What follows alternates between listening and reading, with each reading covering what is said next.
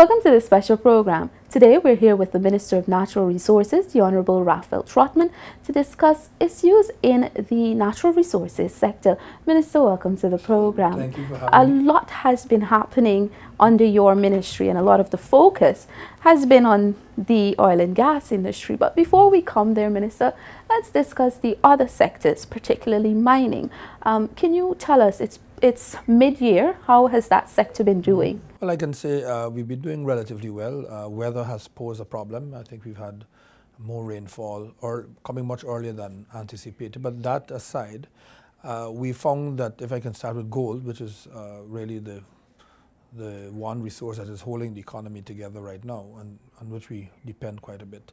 As of the end of June, which would be 6 months, we were at about 318,000 ounces, which would, by extrapolation, tell us that we are going to come close to the 700,000 mark. And of course, I believe we are going to meet it, but I remain optimistic and don't want to say definitively. But the point is, we will come within the targets that the Minister of Finance set at the beginning of the year in the last budget that was presented. So gold is holding its own. It is also telling us that despite the naysayers and the detractors who are saying that some of the measures that were introduced by government are hurting the industry, that we're really not seeing that. So, you know, lies and then there's statistics.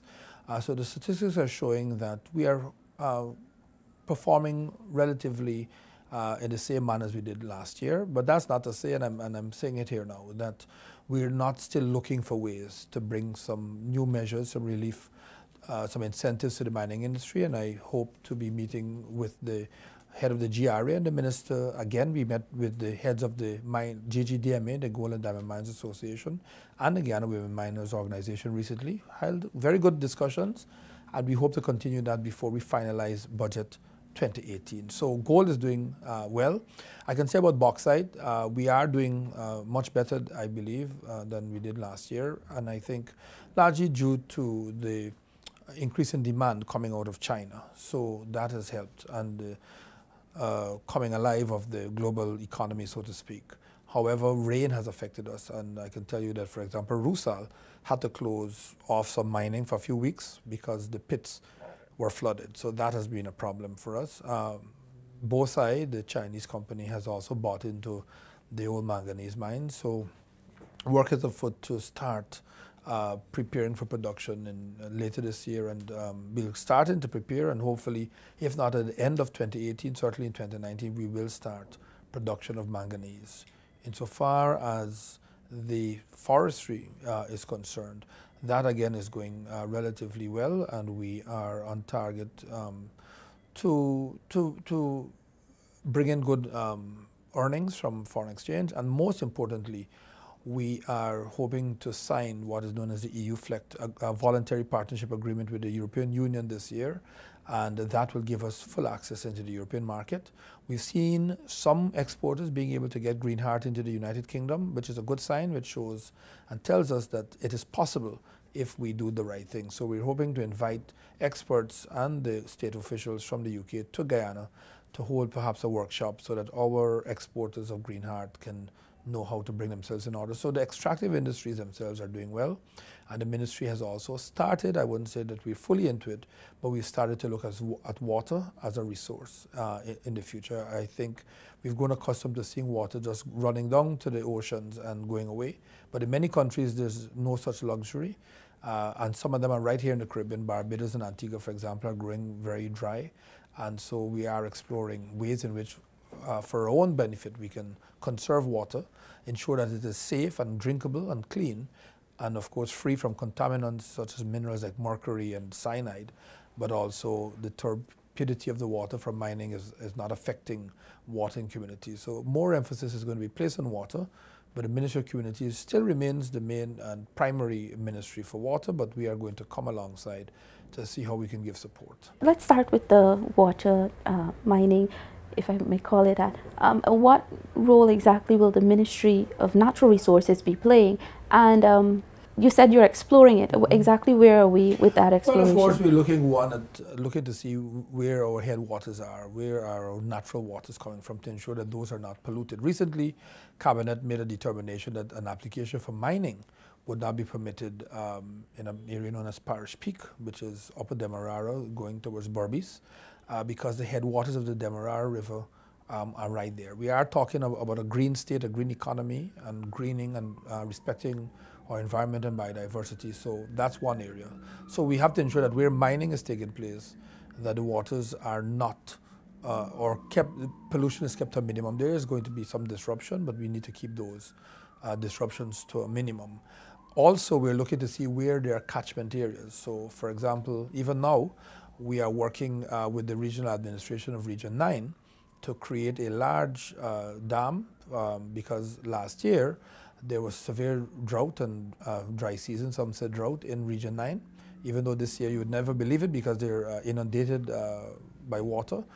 But certainly what happened before is going to happen again. And so we have constructed a large earthen dam done by the GR construction. They have one at their facilities, and we are ensuring that we do want to provide relief for Central Rupununi, and the expectation is that we'll have another in South Rupununi. So at least in the dry season, communities will have access to water. So that's what's happening right now. That catchment area in the Rupununi, has that been completed to be able to benefit from these rains? The work is done.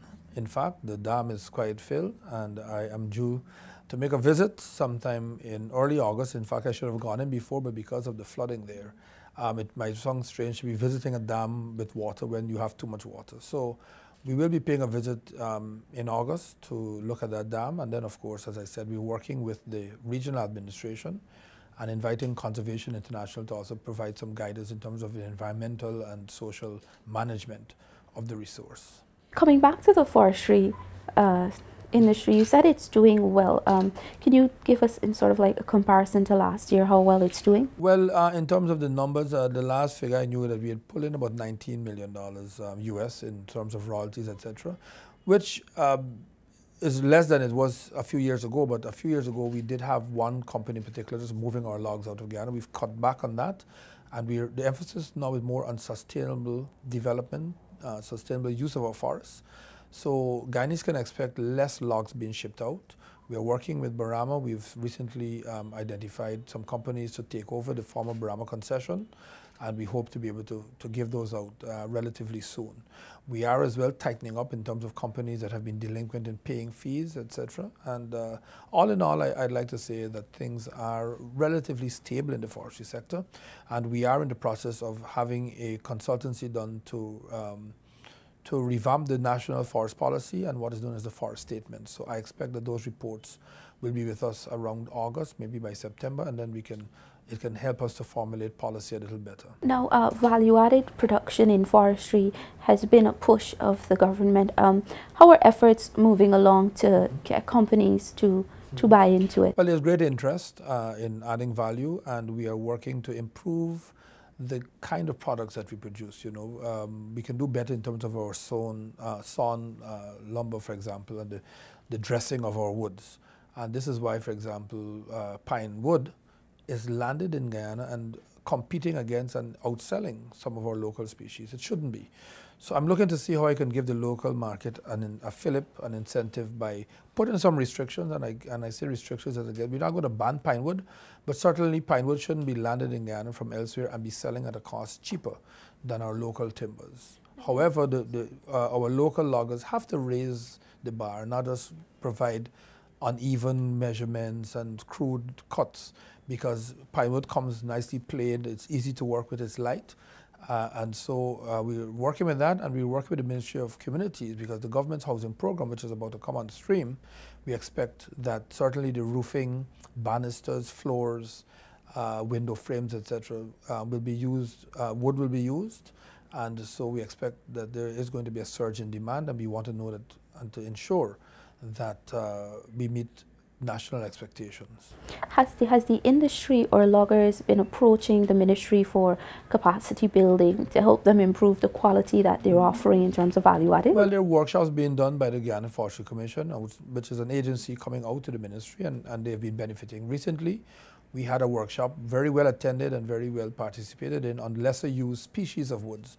Everyone wants to go for green heart or purple heart or kabakali, but there are a number of other woods which, when you look at their density and their applications, are just as good, and in some instances can work even better for furniture making, for cabinetry, or for flooring than, say, green heart. But we've grown very accustomed to certain woods. And so they're good woods which can do the same or even a better job than the very famous species, and you can get them at a lesser price. So we found that the response has been good, and we're seeing greater use of these lesser used species. Minister, coming back to mining, and particularly gold mining and the impact that it has, or the contribution it makes to our country's GDP.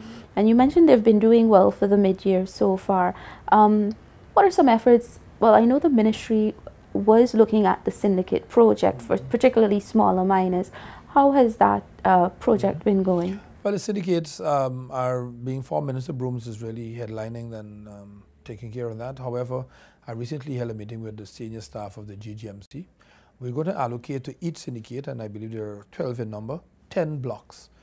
A block is equal to about 1,200 acres of land, so it's a lot of land. So each syndicate gets about 12,000 acres of land, and they will use that as a pilot, and then we'll see how they can utilize those, how they organize themselves. We have found a few instances, and they're in the very minority, of some internal issues with the syndicate, because when you put people together, you put value, you put organization, some people do all the work and some want to benefit, etc. But government wants to make these lands available, and we expect that by between August and September, we'll start the allocations. GGMC has been instructed to write to the syndicates, informing them that the 10 blocks are available. We've done the mapping, and they're to identify exactly where they'd like to have their lands. And while I'm at it, I can mention Marudi Mountain, which is a vexed area. It's very far, deep south of Guyana. And so I visited recently, and we do have a mediation process which is holding, but it's showing some signs of buckling under the strain between the company and the 70 miners who it was agreed would be allowed to continue to mine there. So efforts are afoot now to relocate those 70 miners to some new areas that we want to open up, and to form a syndicate in that area so that the company can be free of having to have miners on its land, and they can work freely, and also the miners themselves won't have to rely on a company to give them a space, but they'll have their own lands. And we're working on that, and I intend to have that done before the end of 2017. Are the miners reciprocating to the offer for new land? Yes, I think at the end of the day, they want to work, they want to earn, they want to have a decent chance of a good life. And so working on somebody else's spot and being blamed for different things is not comforting for them, and neither is it for the company to have to accommodate them. So I think the idea of setting aside a few blocks, maybe 1 or 2 blocks for the 70 miners, is resonating well, and as I said, I intend to have it done for them very soon. Minister, recently the Guyana Gold and Diamond Miners Association raised their concern about the possible neglect of mining in light of the new oil and gas industry. Do you want to address that? I would say yes, I'm aware of the complaint. Indeed, oil and gas does get a lot of attention, and it's not that the government is necessarily placing that attention. I think the nation is all caught up, and rightly so, with the coming prospects of oil production in 2020. Gold and Diamond Mines Association, they do have some genuine grouses. For example, the roads, we need to do better. But as I said, the rains came much earlier and much heavier than we anticipated this year, and we've kind of separated the function of road building and road repairs from previously. GGMC did have a role, and we would be able to do some emergency works, and that has been passed over to the Ministry of Public Infrastructure. Minister Patterson and I continue to work, and I believe we've agreed now that the GGMC will have a greater role, but his ministry, Public Infrastructure, will be the main builder of roads. Outside of that, as I said, the statistics show that production continues to be on or same as it was in 2016. So the grounds that government is not aiding the industry, we're not seeing evidence of it. We know there are some frustrations, and I want to say that on a daily basis, I grant so many concessions very quietly, waivers of fees and of penalties, and some of them add up to millions. So the state we have been doing our best at the ministry here to make life, to level the playing field. So while we may have taken away some concessions for heavy equipment, We still give concessions for ATVs. We give concessions for fuel. We've been giving out mining lands, and many miners have been writing the minister. The minister does have power to grant waivers of penalties owed, or to give extensions for payments of fees. And I would say 9 out of 10 times I grant. Some of them are repeat persons, and I have a few on my desk now who are asking for more time, and they write final application, and so we've been doing that. So apart from what is seen in the public, we've been doing our best to give aid, and the Minister of Finance and I met, as I said, with the leadership of the GGDMA and the Women Miners Organization quite recently. We undertook to work with them, and before Budget 2018 is settled, we are going to meet with them again to see what we can do. Government does not intend and does not want the economy to rest solely on oil in a few years, because that is going to be disastrous. It's known as a resource curse, where you take everything, put all your eggs into one basket, you pay the price for it. Mining has been a part of life for Guyana. We want it to continue to be so. This is where El Dorado is, and El Dorado was not, so Walter Raleigh wasn't looking for oil, he was looking for gold. We just want to make sure that miners respect the communities in which they work in terms of how they mine, making sure that they don't pollute the waters, that the issues of drugs and guns and prostitution and trafficking, these are the downsides, the social ills that come with mining that we have to manage, and miners themselves have to own up to and help government to eradicate some of them. We want to ensure that there are available lands that have good yields, because I've known when I became minister of complaints where people were given mining lands on top of mountains or in sandy or swamp areas that they could not mine.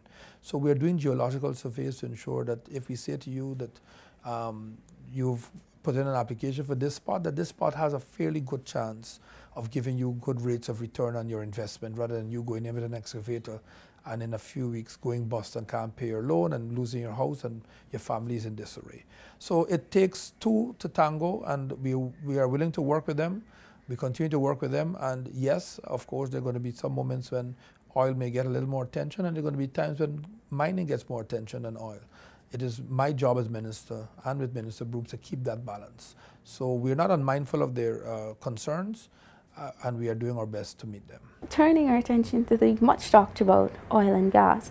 Now we know that the government has undertaken a series of reviews and implementation of new laws and policies. How has that been going, and what are some new legislation or policies we'll see coming on stream? Well, indeed, since 2015, we have been working overtime to boost capacities, and in particular the policy level. We've been getting expert opinions, meeting with people, getting to know them, and also boosting capacity in terms of our legal and regulatory framework. So in the main, the Commonwealth Secretariat has been doing a lot of work for us, and we must compliment them. Drafting. So we've drafted in one instance some new laws. One is the Petroleum Commission bill, which is currently in Parliament, and ads have been put out in the paper so members of the public to give their opinions. Government doesn't say that it knows everything. We have a view which we've put into Parliament, but we've asked for other views to come, and at the end of the day, we hope to have a bill that is nationally acceptable. Alongside that, we've also drafted a sovereign wealth fund bill, the Commonwealth Secretariat. We had it done with the help and guidance of Ministry of Finance, and we've since sent it over to the Ministry of Finance, and the Minister has said that it is currently undergoing and has undergone some reviews by, some reviews by the World Bank, the American Development Bank, the IMF, and a few other experts. And so it is his expectation that by the end of 2017, he could bring that bill to the public. We have not yet begun producing oil, and so there's no revenue. I did see some kind of misguided statement attributed to Mr. Jaggi. I don't believe that what I read could be true, that we should have set up the law a long time ago.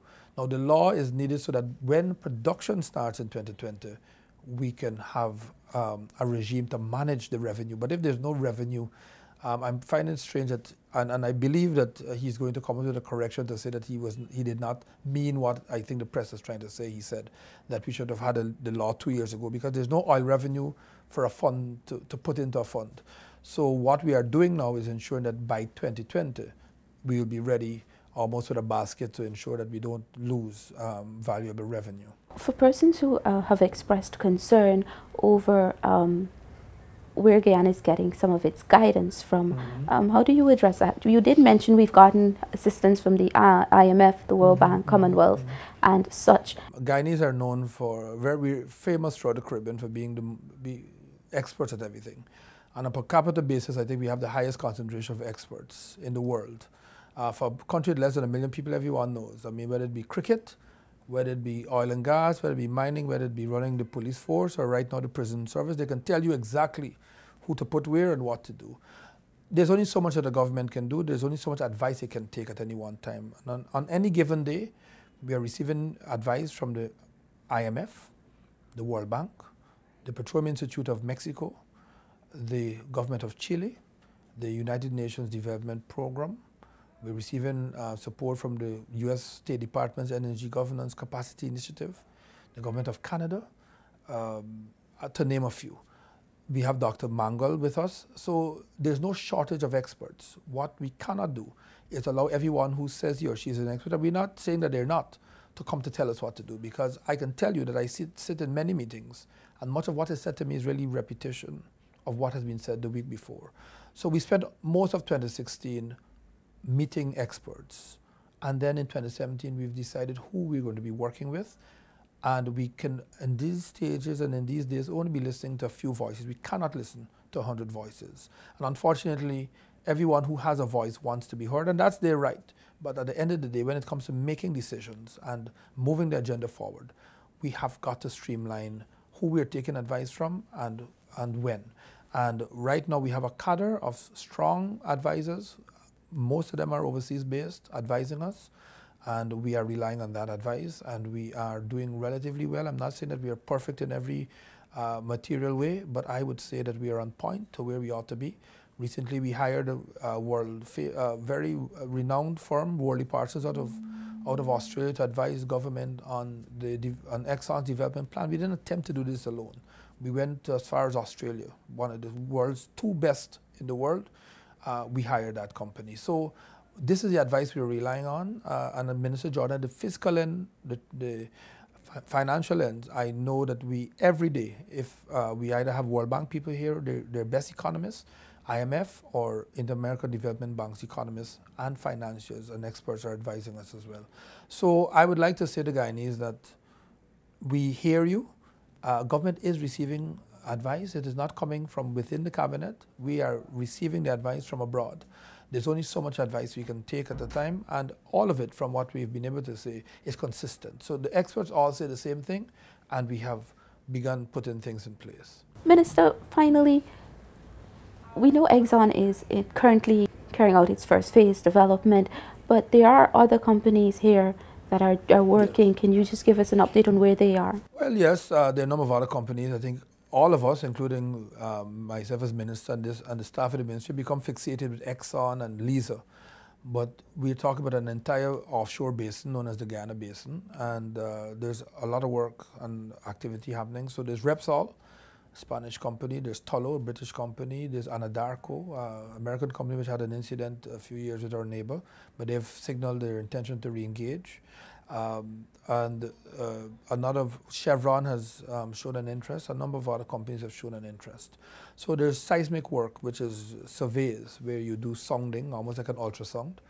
And so companies are engaged in seismic work. Exxon is the furthest ahead because they're preparing for production, but other companies are doing seismic work, and there's great, in fact, it's beyond great. There's tremendous interest in what is happening in Guyana. Whenever you go to conferences or meetings abroad, everyone wants to come to become involved, and so we anticipate that quite outside of the Liza development, we are going to have an oil industry that is going to take us into the next 75 to 100 years, and so we have to prepare nationally, and we're excited about the prospects of the future. All right then, thank you, Minister. You very much. And there you have it, a brief update on what's been happening in the natural resources sector. Thank you for joining us.